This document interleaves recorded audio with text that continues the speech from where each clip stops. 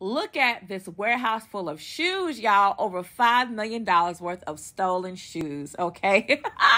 Listen, if you were in the area and you were looking for your hookup of Yeezys and Nikes and Uggs and Adidas, bookie book, they are gone. Now, they've been stealing them off of freight trains and selling them to local retail stores. They would bring the retail owners to the warehouse and the retail owners would purchase them. The retail owners said, we didn't know they were stolen.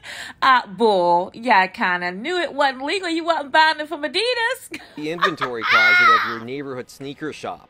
Towers and towers of Nikes and Adidas boxes, some limited editions, others hard to find, and all of it stolen.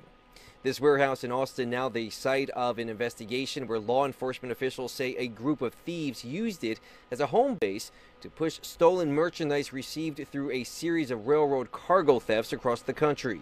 Whether it be Nike products or UGG products, Adidas, Supreme, a lot of massive amounts of property, probably close to $5 million in merchandise minimum. The massive bust, the result of an investigation by the Lyons Police Department after a cargo theft was reported in the Village about a week ago, leading investigators to the warehouse where a search warrant was issued and a motherlode of theft rings uncovered. Wow. These are not even out yet.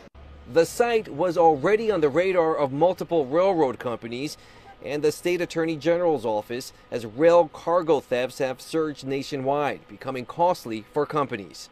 What they would do is they'd commit these cartage thefts, Memphis, Tennessee. They'd relabel it and they would ship it here. They would unpackage it, repackage it, and it's 100% markup, right? Because you got them all for nothing.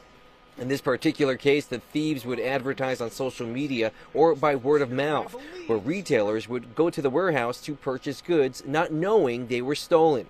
So far, 2 people have been charged as a result of the weekend bust, where several others are being investigated. These are individuals who are working together for a common cause, which is money. The Lyons Police Department is expected to hold a press conference later this week where they're expected to provide more details on this case, including information on those offenders and additional charges they may face. Reporting in the Austin neighborhood, I'm Andrew Ramos.